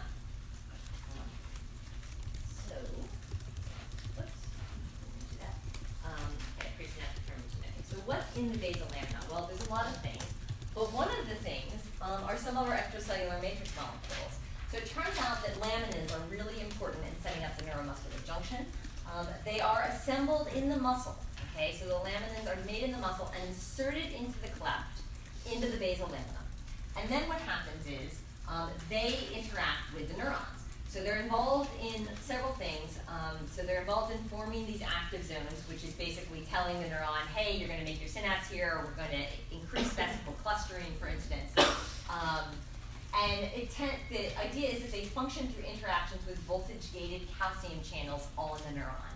And so if they can cause changes in the opening and closing of those voltage-gated calcium channels, you can change what the postsynapse, what the inner potential of the neuron is, And that allows the neuron to be told things like, oh, I should make more vesicles and they should be clustered here. Obviously, that's a complicated process. You can show that by actually doing things like knocking out specific laminins. So it turns out that laminin 11 is really important, and there's a lot of it in the cleft itself, and not so much of it outside. And so if you knock out one of the subunits that's necessary for laminin 11, therefore basically knocking it out, you actually don't get presynaptic specializations. So you sort of have an undeveloped presynaptic terminal that way, and you get synaptic deficits overall as well. Okay, so that's one example. There are obviously others, like all things, there's redundancy in the system, and there's more than one way to do it. So I just wrote these down here so you could see them. FGFs are actually involved in setting up the neuromuscular synapse. And they have also been shown to promote vesicle clustering. And collagens, which are also in the extracellular matrix, can also induce vesicle clustering in spinal neurons, right? So we've got more than one way to do it. This is just sort of one good example. Okay. So that's the presynaptic side, right? That's kind of some examples of some of the things we might do to cause a specialization in our presynaptic cell to get it ready to be normally functioning synapse. And that's being moderated mostly by the muscle cell, even if it's indirect because the muscle cell is releasing something that is being put into the extracellular matrix or into the basal lamina that then can affect the presynaptic cell. So what about postsynaptic cell, right? We have to do the same thing. And not surprisingly, it's this same sort of story in the opposite direction. In other words, elaboration of the postsynaptic apparatus is often organized by the motor neuron, okay, by the motor neuron. So I'm going to show you an example of this, and I'm going to go through two different things.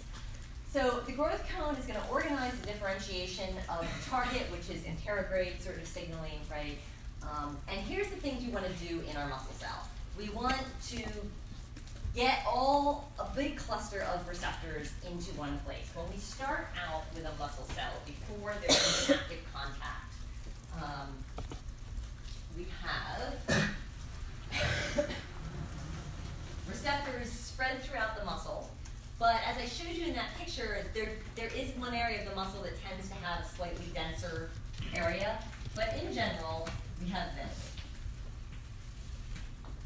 Sorry, that's not what I meant to do. Okay, that's what I meant to do. Okay. We have about 1,000 receptors per micron squared. Okay. Once we make a synapse,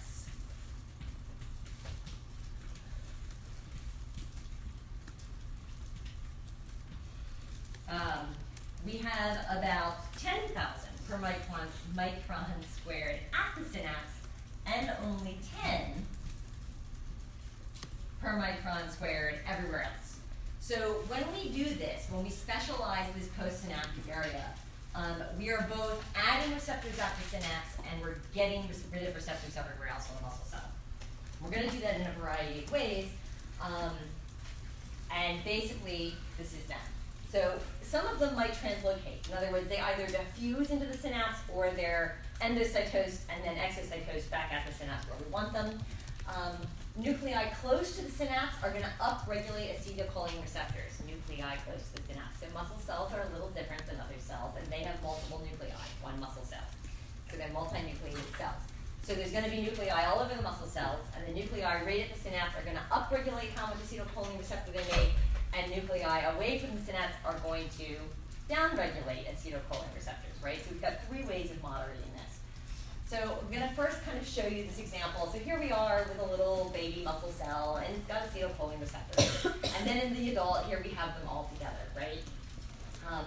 So in this case, what we're going to do is look at the change, right? So this is transcription of acetylcholine receptors, and basically what they're showing here is kind of what I just said, which is if we really upregulate how much receptor there is in one place, how much receptor we're producing in one place, we're going to get a lot of receptors, and at the same time, we're going to turn it down in these other nuclei.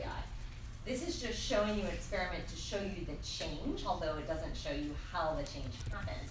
So in this case, what they're doing is they label all these acetylcholine receptors, okay? And this is before there's a synapse. And then you let a growth cone come in and make a synapse, and then you say, well, what happens after it makes the synapse? Well, I'm going to relabel, right? After it's had some amount of time to sit there and make a connection, I'm going to relabel it, all these acetylcholine receptors, but with a different color. So now you're going to have two things. You're going to have just red receptors, you're going to have just yellow receptors, and you're going to have red and yellow receptors. And if something's double labeled, that means it was there before the growth cone came in and it's still there, right? If it's just yellow, it's new. And if it's just red, no, it wouldn't be just red, sorry. Just red is going to be on the other side. If it's just red, it just means that it was there before, but it would have been bound yellow too. So in this one, if you don't add a neuron, though, then you can have that, right? So what happens is, if you don't add a neuron, basically, you have some receptors, but you don't have more. So the number of receptors is obviously going to be a lot lower.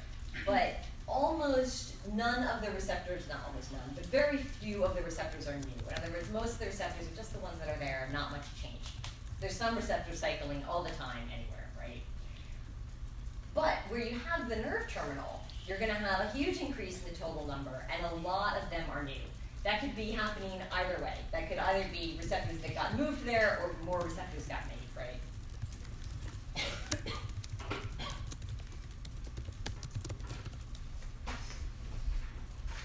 So our basal lamina is going to be important again. This is sort of the same experiment I showed before, but trying to look at the other end. So instead of looking at the presynaptic terminal, we're looking at the postsynaptic cell. So in this case, what we're going to do is we're going to denervate, right, cut the nerve, and we're going to damage the muscle fiber, but you can do it so that there's little baby, what are called muscle satellite cells, which are basically precursor cells, right, so the muscle can return. And you're going to cut the fiber in a way that it doesn't grow back, or cut it continually so that it doesn't grow back. Because you want the muscle to regenerate, and you want to look at what happens at the postsynaptic site when there's no nerve growing in, right? And what happens is pretty much exactly like what happened presynaptically. When the muscle grows back, it makes an entire postsynaptic specialization. You can see everything here, right? So we have receptor clustering, we have all of our indents in the muscle cell, we have everything set up just the way it is, even though there was no nerve. Which again suggests that once the synapse gets made, something has to happen in the basal lamina, since we have neither muscle nor nerve fiber there, that allows the muscle fiber to come back in and say, make a synapse right here. So the question is, what is that? And on this side, it's going to be obviously something sort of released from the neuron, right? And what it is a protein called agrin. So agrin is synthesized by motor neurons, and it triggers clustering of acetylcholine receptors. So here's again, these are little drawings. Here's a cultured muscle fiber, and here is a cultured muscle fiber plus agrin, right? When they did this experiment the first time to show this, they actually used basal lamina instead of agrin, right? So they put basal lamina on and they showed it, and then they were able to figure out the protein, and it's agrin. Agrin is released from multiple cell types. It's actually, there's some agrin that's actually made in muscle cells. It's not only made in neurons, but it turns out that the neuronal form of agrin is a lot more sensitive to, I should say it backwards, that the acetylcholine receptors are a lot more sensitive to the agrin release from neuron, and that's going to be because of the sensitivity it has for its receptor, right? So it's a different isoform. This is just an example of knockout mice. So this is wild type, which is just a drawing of that picture I showed you before, right, of the synapses in the muscle with an overlaid nerve on it, and it's all very organized and tiny and tight, and lots of synapses in lots of one place with a lot of acetylcholine receptors. In an agrin mutant, they die at birth because, of course, their muscles don't function, so they can't breathe. The number, size, and density of acetylcholine receptors are greatly reduced. You can see they're not totally absent. There's the occasional cluster here and there, but not enough to be functional, right? The postsynaptic cytoskeletal membrane and basal lamina proteins are also disrupted, so the whole synapse basically looks abnormal. The whole postsynaptic area looks abnormal. Okay, so what does agrin do? What does agrin talk to? Agrin signals through a receptor called MuSK, which stands for muscle-specific kinase. It is a tyrosine kinase receptor in muscle cells. What we're showing over here,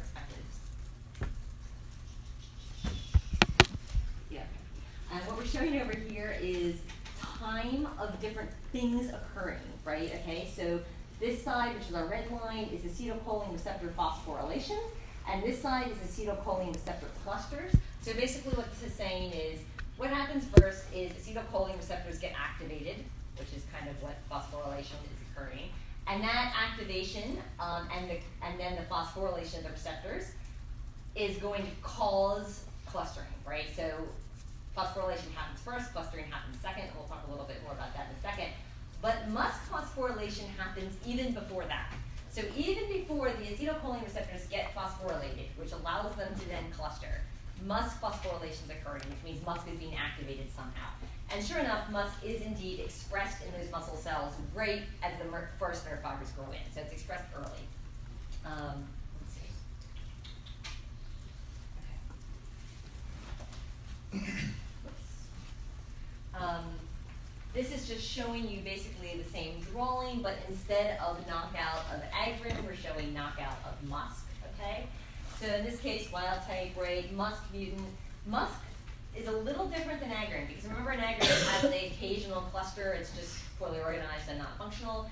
In a musk mutant, you have absolutely no acetylcholine receptors. So musk is absolutely critical for any clustering of acetylcholine receptors. And this is showing you an actual picture again, instead of just the drawing. So here we have a nerve cell, right? This is our control animal. We have these really dense acetylcholine receptors, clusters, and this is the merged image, so you can see where they overlap in yellow.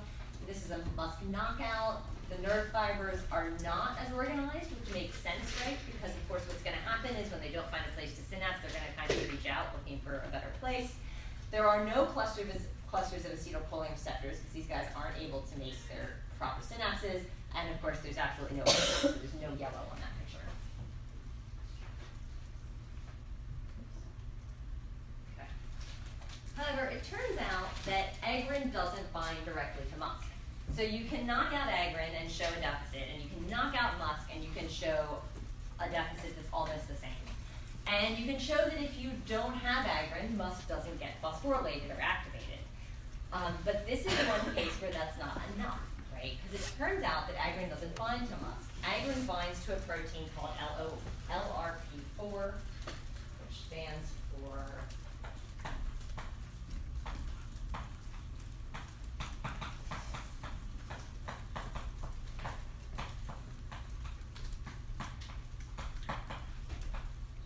low density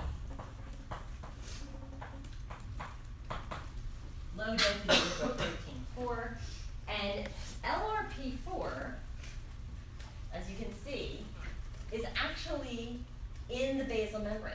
So it's actually excreted from muscle cells and basically built into the basal membrane. Agrin binds into the basal membrane, and then it interacts with musk, which is in the cell membrane, and then musk does its thing. And we're going to talk a little bit about what its thing is. If you knock out LRP4, the deficits look almost exactly like a musk knockout. Okay, so there is no clustering of acetylcholine receptors. So it's also critical. Let's see. You can show that if you knock out LRP4, agrin does not cause phosphorylation of musk. So again, you sort of found your intermediary step there. And let's see. So what happens next? We know that agrin phosphorylates musk, and we know that musk somehow upregulates the number of receptor clusters, or actually is almost completely responsible for the clustering of receptors. So there's a bunch of things that happen, and I have two of these on this little drawing that I took. There's the phosphorylation and activation of multiple intracellular proteins once musk is phosphorylated, but the one I want to concentrate on is this one, TID1. And again, this is another one of these crazy long names.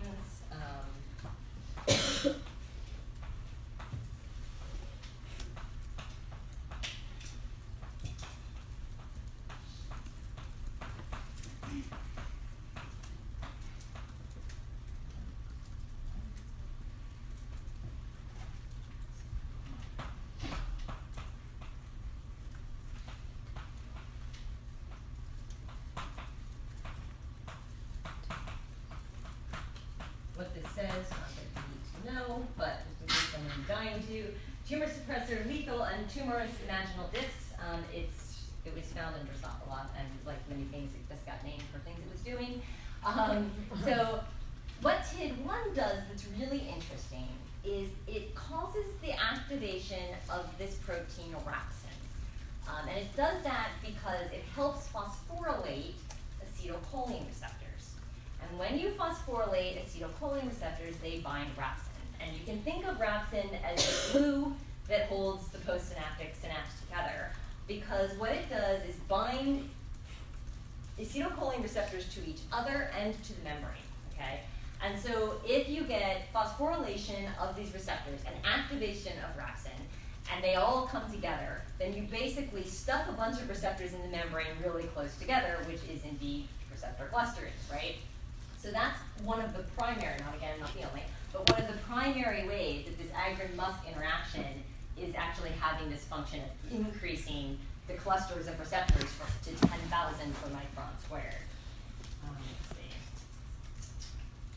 Another thing that's been shown but not completely worked out is that activation of MUSK seems to drive an increase in the creation of acetylcholine receptors at nuclei right at the synapse. So not only is it actively causing the clustering of receptors, but it's also driving increased transcription of those receptors. Not exactly knowing how yet. There's another side to this story, because what I've basically told you so far is one way, at least, that we have of both increasing the density of receptors at the synapse and increasing the number of receptors that are made in the nuclei that are right at the synapse. But what about the whole rest of the nerve fiber? I mean, clearly we aren't, maybe if we have no MUSK and no LRP4 and no agrin, which is being released from the synapse, we aren't saying more, but we haven't down-regulated how much receptor is being made at non-synaptic nuclei. And so we have to do that as well. And it's going to turn out, interestingly, that that's going to be done by neural activity.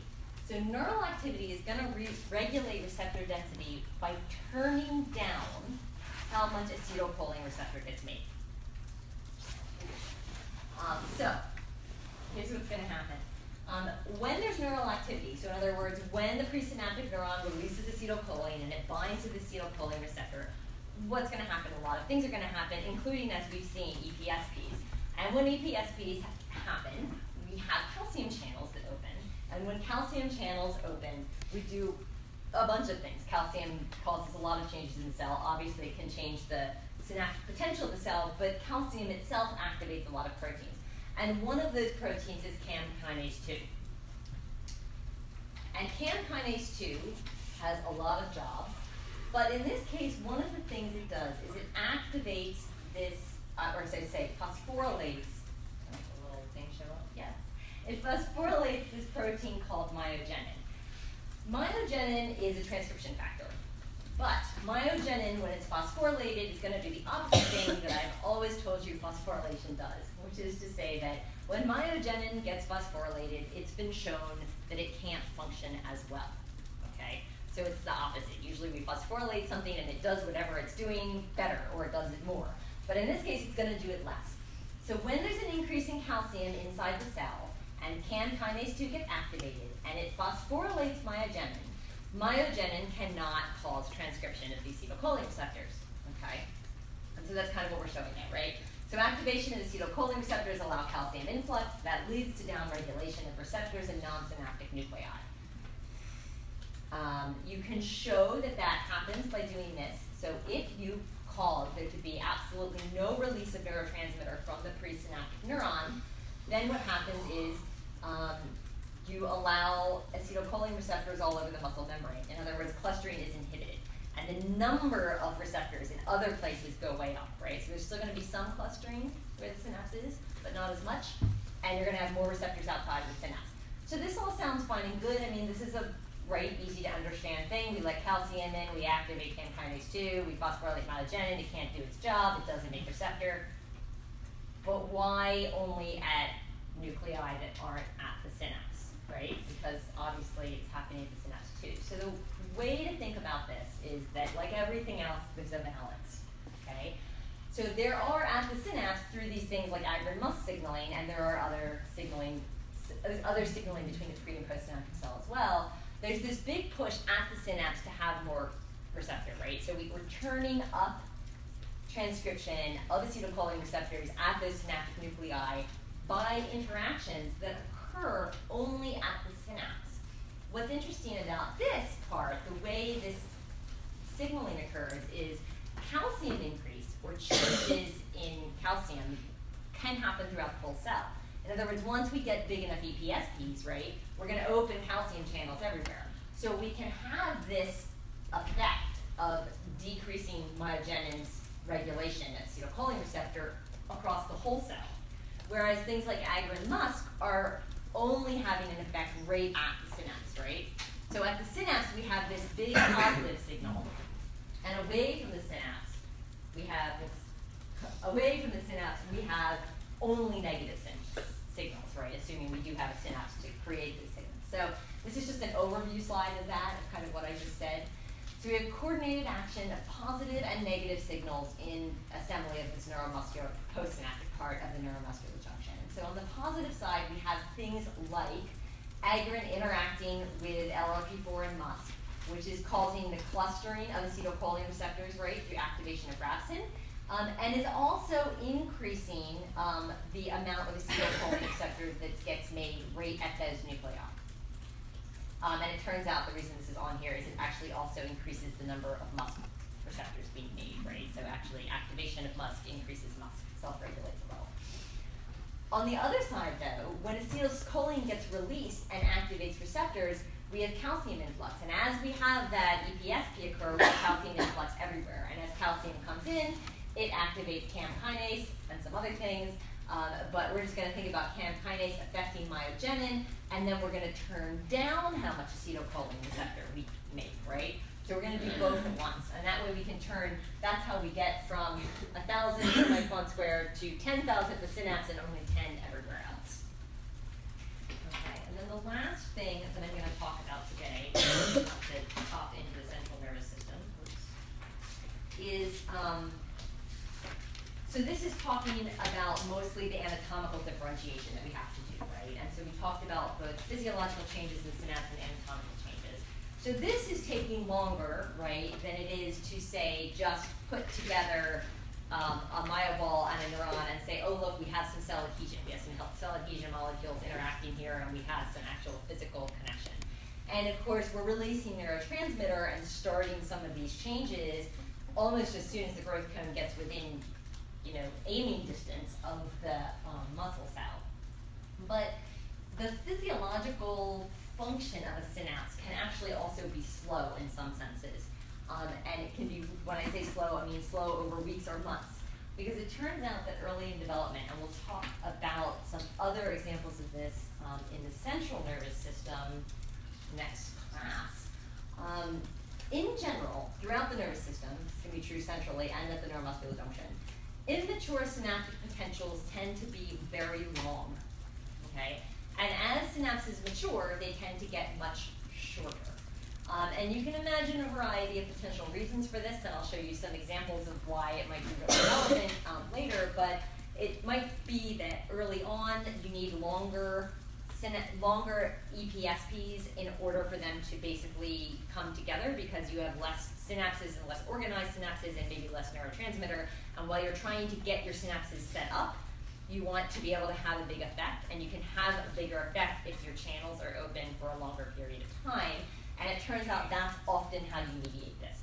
So one of the ways to get longer synaptic potentials is if you have a channel that's going to open, you just leave it open for longer. Because then, of course, you can have more things come either in or out of it, depending on which way they want to go. So in the muscle fiber, the way this is done is actually, it's done by changing what subunits the receptor expresses. And so the two really important ones for this are going to be sigma and epsilon. So early on, we have receptors, and we have a lot of sigma, and then what happens is, as there is almost no I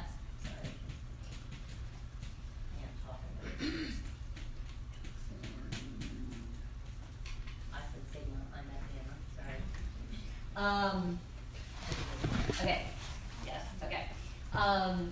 Early on, we have whole lots of gamma, and later on, we have a whole lot of epsilon, and you have almost none of these subunits early on. And you can basically show through experiments things like if you just insert receptors into the membrane of the cell in culture that wouldn't normally have acetylcholine receptor, where you can make the receptor up of whatever you want to make it up of as. When you have these gamma cells, or sorry, these gamma receptors, they tend to open for a very long period of time, and when you put in epsilons, they open for a short period of time. There's another difference between these two receptors too. The mature acetylcholine receptors open for a short duration, but they actually allow more through in that tiny duration. So you have a bigger effect in a very short amount of time.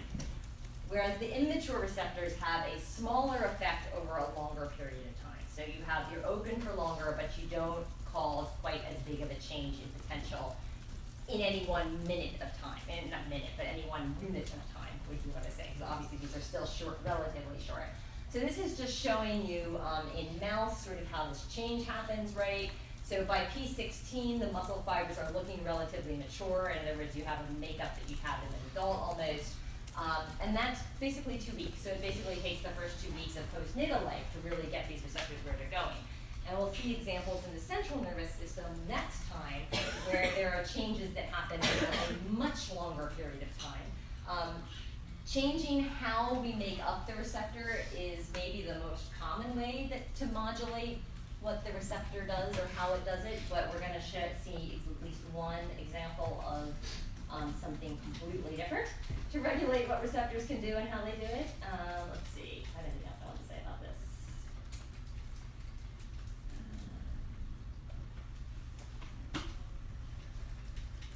Yes, so that's it. I think that's it. Okay, so I'm not gonna go on to central synapses today. I'm gonna wait till next time, so I want to do them all together. But let's just say that I'll just end by saying that we're going to go through the same process